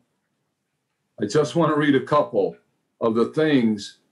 So what he's saying is he totally disagrees with what we put out. And he's saying that whereas a press release from the mayor's office dated March 2nd, 2021, publicly criticizing Chief of Police Deon Campbell for an annual solicitation that benefits our community and police officers was unwarranted and unprofessional. So what he's saying by what he did there to the chief of police, it wasn't wrong. He's okay with it. We're the ones that are wrong for bringing it to the forefront. Same thing with, you know, how he dealt with the black community, the black ministers, that he does not admit to anything he did wrong. And I think that this is nothing but a true slap in the face to the city council, to the citizens of Michigan City. And again, I agree, just like Councilman Fitzpatrick said, you know, the mayor should resign, get it over with, and forget this letter that was totally uncalled for. Now, another item dealing with the mayor, and this comes out of the Indiana Code 36-4-5-3. The powers and duties of the mayor is that on an annual basis, he's supposed to provide a statement of the finances and the general condition of the city to the city legislative body at least once a year. Now, since I've been on the council under this mayor, I have not received a state of the city address yet, and we're already into April. I know the previous administrations were doing this in February already, and I don't know, you know, what the wait is, but we didn't get one last year, and we haven't received one once this year. And what I'd like the mayor to do, and I know he's not listening right now, but to respond back to the city council within the next couple of days of when we can expect to have a state of the city address, both from a what's going on in the city and from a financial standpoint. I think we've given the mayor enough time to get that done. Finally, the good news, the happy news. And I mentioned it 2 meetings ago about the great Michigan City Green Clean organization and the great work that they have put together. And again, the organizers were Nora Riska and Mike Colburn. And what, I'm not going to say the group, but what they have inspired people to do, the inspiration. There's been over, according to Nora, there's been over 200 people that have just gone out and cleaned up areas that they feel needed to be done under no direction from Nora or Mike to say, hey, go here, go there. There's people that just feel it in their heart that they want to make a difference. They want their neighborhoods to look nice. They want their community to look nice. So they have addressed over 75 properties right now in town.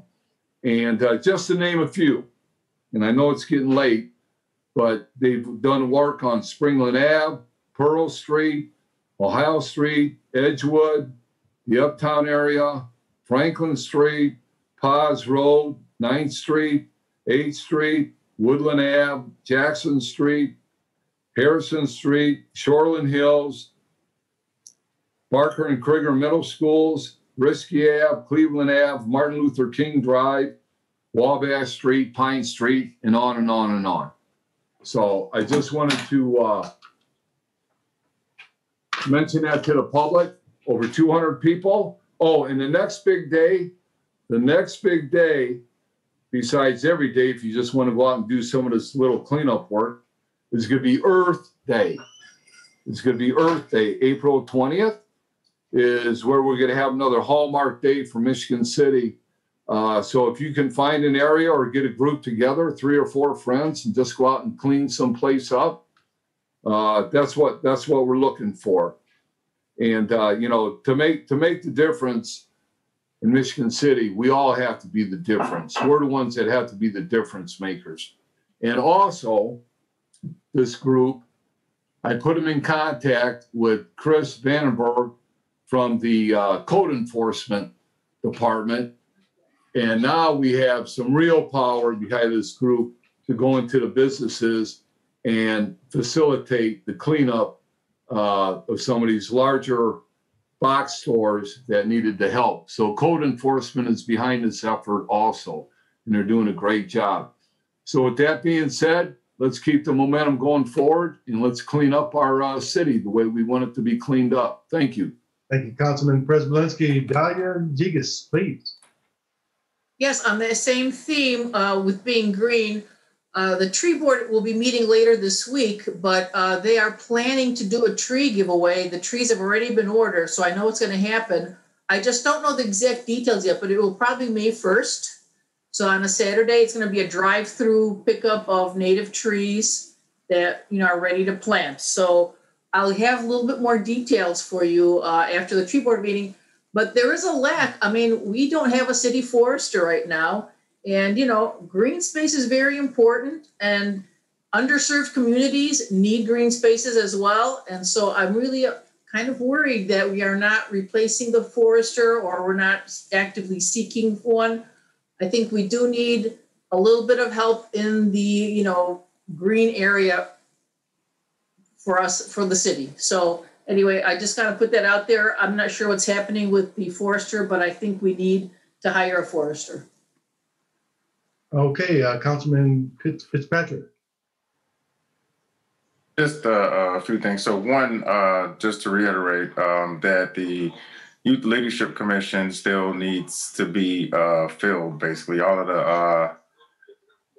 the previous commissioners were displaced because of school or their terms expired during COVID and we weren't able to go out and seek new applicants for those positions. So if anyone knows any young people between the ages of 16 and 22, Michigan City residents from both high schools, and they can be representatives of multiple community organizations to serve on the commission, please submit your application to the clerk's office so we can get back on with that. And I will be working on reaching out to the necessary organizations to see if they have any specific candidates of their own in mind to represent their group. So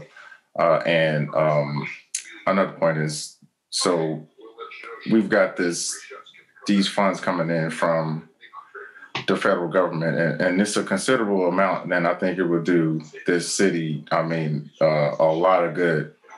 The issue I take with is under the current lack of leadership, because Dwayne Perry is not the leader. He's holding a spot that should be suited for someone else that is more capable of relating to the needs and concerns and just the overall temperament of the people of this city. I wish there was some way we could work on maybe holding this over to the next administration, or seeing what provisions could be made to postpone any major decisions. I know that some of them already have outlined deadlines, so I guess we're kind of bound by those, but I think we should definitely look into postponing some of these major decisions and some of these major disbursements of these funds. I mean, if it's something that we have to wait till 2023 or 2024, the money will still be the same. I mean, maybe adjust a little bit for the inflation, but the funds will still get put to great use, and they will still be able to make this community better without having the stain of what we're dealing with right now. And just lastly, Dwayne Perry needs to resign. You should resign. Man up. You know, you didn't man up when it was time to deal with Chief Campbell, because, I mean, the manly thing to do was to, you know, if it was your desire to have a different police chief, that's your prerogative as mayor. You don't have to try to use some lame excuse to remove somebody that you have the actual authority to move. Say you're going to take the police department in a different direction and move on. That would have been the manly thing to do. When you're saying that you're sorry and you want to take these sensitivity trainings, I don't think there's anything you can learn. You may learn how to hang up your phone when you're done leaving a voice message, but as far as changing who you are as a person, I find it hard to believe.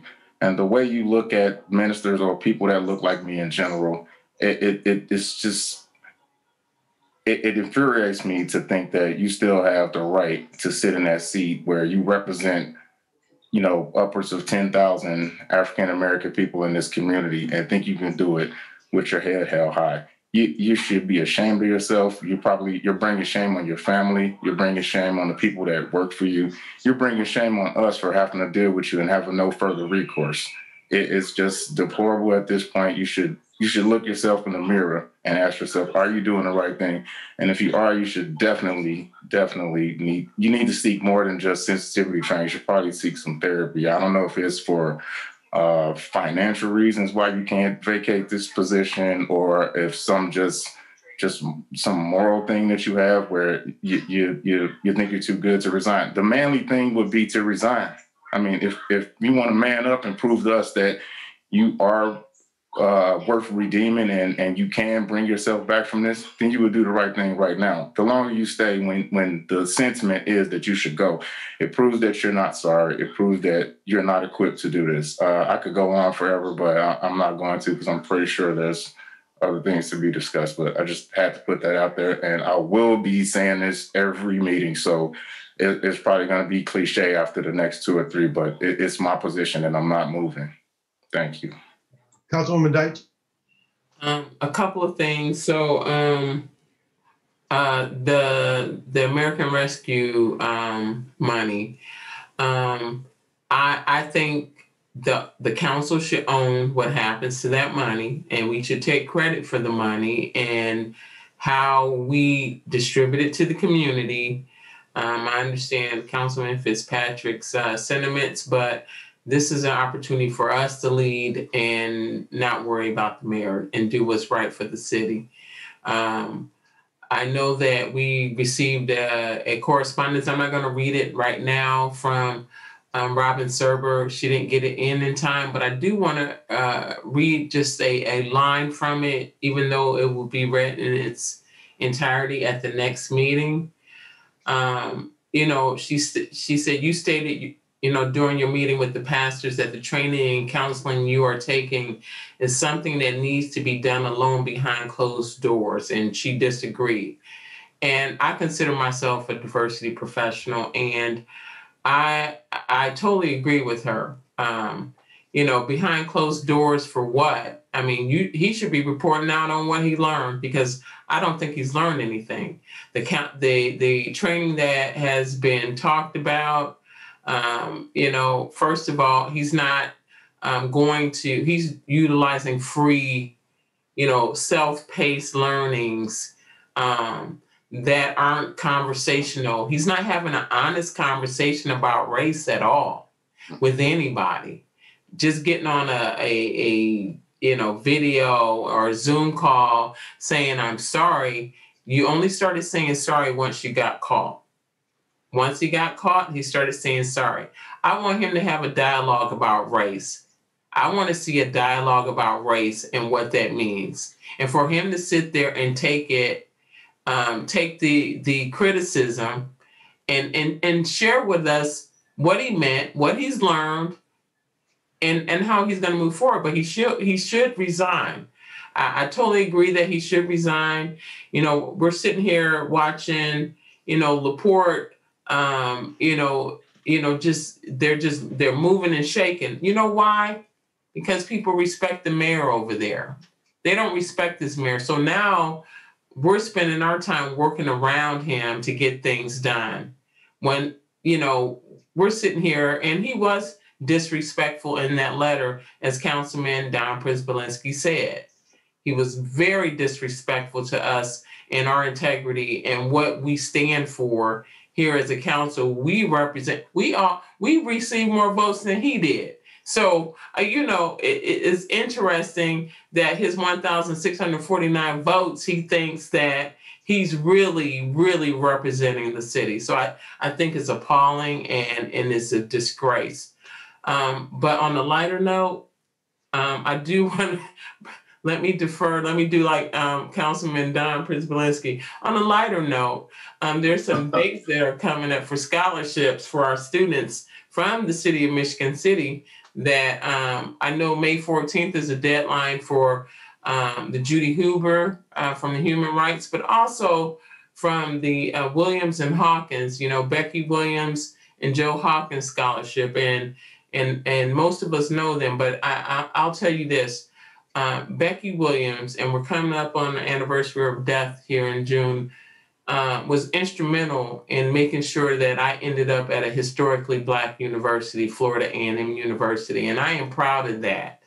And I will say in these times that it's important for our students and to understand that there are options for them.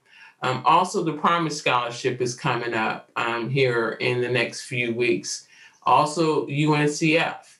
I was able to receive funding to go to school to a historically Black college. So there are options for all of our students. So if there's any questions, I know they're posted on the website, eMichigan City.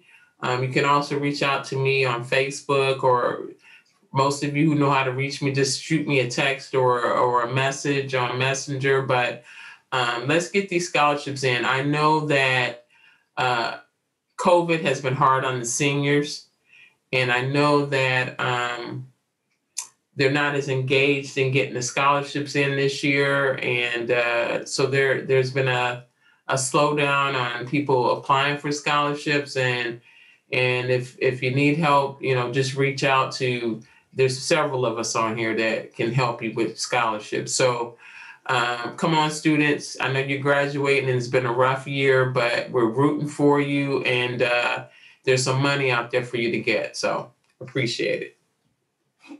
Thank you, Ms. Nelson. Paul and I had a nice little joke going on between us. But Paul, I'm going to call on Gene because Gene had his hand up before our little joke. So, Mr. Simmons, you've got the floor. Yes, I would also like to address the mayor and his letter that was very disrespectful as far as the council goes. To me, it just doesn't make any sense. Why are you running around town apologizing and taking training if you don't really sincerely believe that you've done nothing wrong? And that's basically what he's saying. Then he's only doing it to appease and to make the negative thoughts and feelings about him go away. We know that. His letter basically says that he is being disingenuous to both the council and the community he served, which is a real problem. We've experienced this playbook before. Deny, deny, deny. We know that playbook.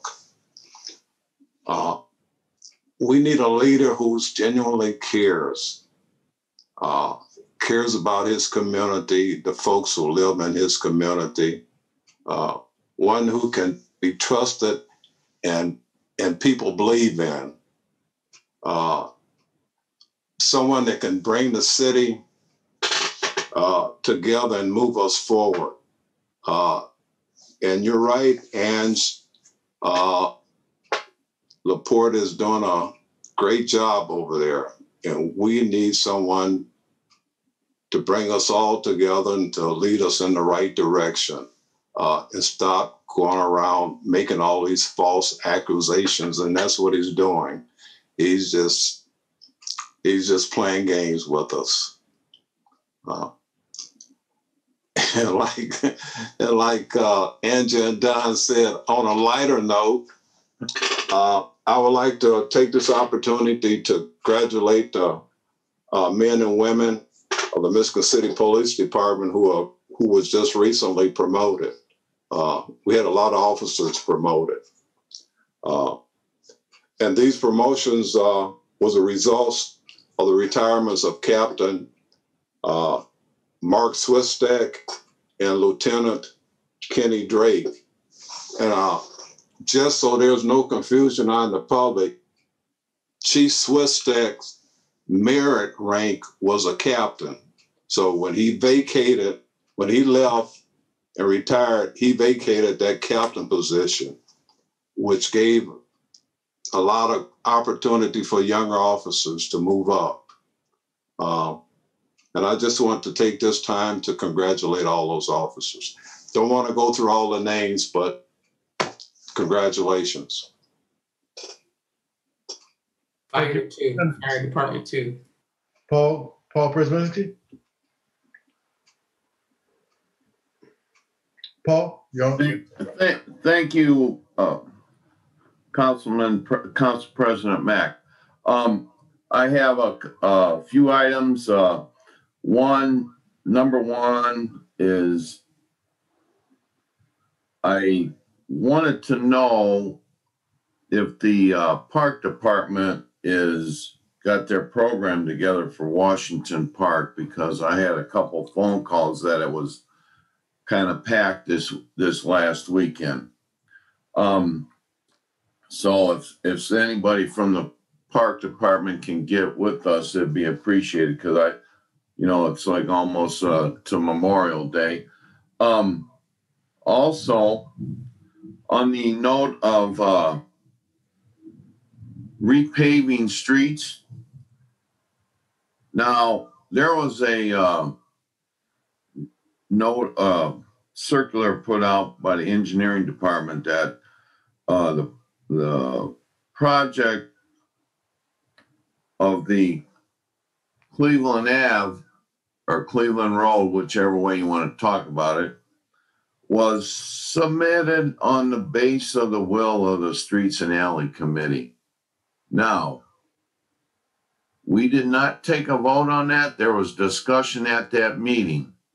So whoever came up, I'd like to find out who gave the okay to go ahead with that project, because it sure wasn't us. Now I will grant there was a lot of discussion about that road, but I think that there's more to it than just a simple paving job over there. But also, I will say this, that the estimated cost is 1.4 million. The redevelopment commission is going to put in 250. And then on the note, it says here, council will put in 450. You know what I think? I think those figures should be the other way around, so that there's 250 left or 200 left in the MVH fund. If you want to talk about apples and oranges, so there's money left to do neighborhood paving. Because see what my focus is, every time you take away from that, I want everybody to know this in the general public, every time you take away from that MVH fund, you take away from getting any doubling your money for neighborhood paving. And that's something that you should all be looking at because of the PACER report on these roads. And you got to understand that that PACER report is going on, I think, 3 or 4 years old. So now that you have a street that is a 3, you have 3 more years on it. So now it's getting almost to a 1. So next time we get together, get yourself a map or a report and look what's going on here. We're heading into disaster on these roads. So now I want to talk about the memo put out by the controller's office about electronic deposit. Well, isn't that a surprise? They had a meeting with somebody at the state and found out how to use that program. Amazing. So, as far as I'm concerned, that I think that says something what's going on here. That people don't even know how to use their programming tools. And I'm not saving the best for last, because I'm still requesting an exec session on the Bloxham property. I want to know where they're at. I want to know if they are suing Bloxham. I want to know these things, because that is one valuable piece of property on the creek line. And I would hate to lose that. I would, for the development of the north end, think about what I'm saying here. For the development of the north end, that is a valuable tool in the northern triangle. So, and I also agree with what everyone has said here tonight about the game that's being played, the slap in the face. And as Gene said, deny, deny, deny. Donnie hit the theme. So it's very discouraging to see what went on here. So, but we didn't talk about what really happened. That the mayor signed it and then left and came back 2 days later. I don't know who advised them to veto it, because it was like, okay, well, you signed it originally. So I think, this is a heck of a storyline, and I'm not making light of it. It's not a good story. You guys have hit a lot of meat and potatoes tonight on this discussion. And I will say that, or I will also agree that, are we gonna be like this for 3 years or 2 years, that all this stuff's happening in LaPorte? And something's got to give. Something's got to give. So I thank you for your time and listening. But I hope we can get we really need an exec session with the redevelopment commission. Thank you. Any other comment from the council? Councilwoman Tracy Tillman. Thank you, Mr. President. Real brief. Councilman Paul Prisbalinski, you pointed out something I was going to address as well, regarding the veto. So thank you for elaborating on that, of when it was actually signed by the mayor, and then a couple of days later, it was then vetoed. I also wanted to touch bases on something that Councilwoman Deitch mentioned in regards to Robin Serber's correspondence that was sent in, and it was pertaining to what type of training is he undertaking.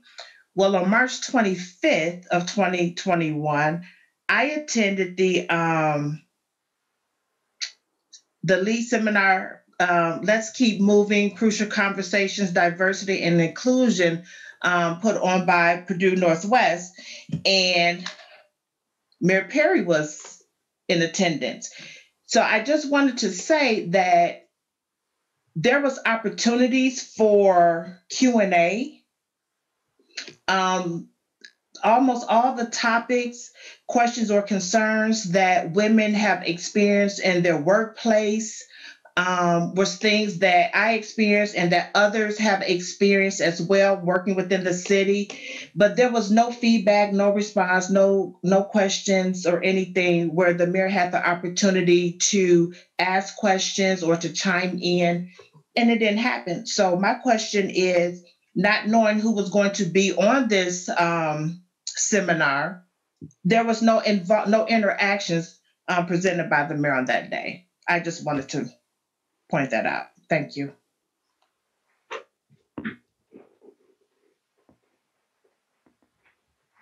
Okay, any other comments from the council? Any other comments of the council? Okay, I will close it out by just doubling the comments of Councilman Prisbalinski on the MC Great Cleanup. They've got a Facebook page. You can see a lot of people doing a lot of things. And I take my son to work at Walmart pretty much 5 days a week. And I see these people out there picking up and cleaning. It's an outstanding piece of teamwork that they've got going here in the city, and we need that. Got my shot today. You guys go get yours. I'm feeling a little bit, but it's not that bad. Parents have theirs. My whole family got theirs. Second one coming up. And my last thing I just wanted to mention is that ARP, the American Rescue Plan again. That's $8 million, and this is more for the public, that we have to spend in 3 months, that we have to allocate. Now, we must come up with the ordinance. What's been done so far, it's kind of irrelevant. It's a tool in order to get that money from them to us. We must come up with an ordinance that strongly expresses our desires on where we want this money to go and what our priorities are. That's us. And we're going to have at least 2 meetings with the public. So when I say us, not just us, the council, the city. And we're going to find out what our priorities are. And we're going to push to fund those priorities. My second point on that, and I'm still just going to talk about this American Rescue Plan, is we may be able to do it all. After everybody discusses their ideas for helping the children, helping the schools, doing this and that in the sewers, it might not even come up to 16 million. Hopefully we can have these discussions and not get too negative with them until we find out the math. We may be able to have it all. There's a lot of things we need and a lot of things we desire, and we might be able to do it all. My third point is we should be coordinating with other agencies. The city got 16.5 million. The county got a lot more than that. I forget the dollar amount. Michigan City area schools themselves got 20-something million. So there's a lot of money that went to a lot of places. We're not in a vacuum. We should be trying to coordinate and maximize these dollars. And this is where cooperation with other entities comes in. You lose when you try to shoot the ball yourself all the time. My last point, these are going to be long and difficult conversations ahead. We need Michigan City's best and brightest to step up and assist in coming up with good solutions and good things for the betterment of our people, because that's what this plan was primarily for, the people that actually suffered from COVID, that actually couldn't pay their bills, that actually, had childcare issues and still have them, and are still dealing with the repercussions of losing jobs and things like that. We need to try to find ways to get money to those people, and that's going to be my angle of this. If you want to see an example of how it works, this is Seattle. Just Google Seattle starts the ball rolling on the process to sort out the plan. It's one city. It's extremely liberal, of course. But if you want to look at some wording and some verbiage of a city that's actually done it already, we can take that, use Michigan City language, and start a template. And now we go forward with that. So public councilmen, please take a look at that article and look at the template that they've already designed for their city. And we can use that to move forward. We've got a great opportunity here. And mayor or not, I agree with all the sentiments on the mayor, all of them, but I do not want to do anything but take this and slam dunk this situation. We can really do a lot of good for the people here in a short amount of time. With that said, I will make a motion to adjourn. Motion to adjourn. Second. All in favor? Say aye. Aye. Good night, folks. Good night.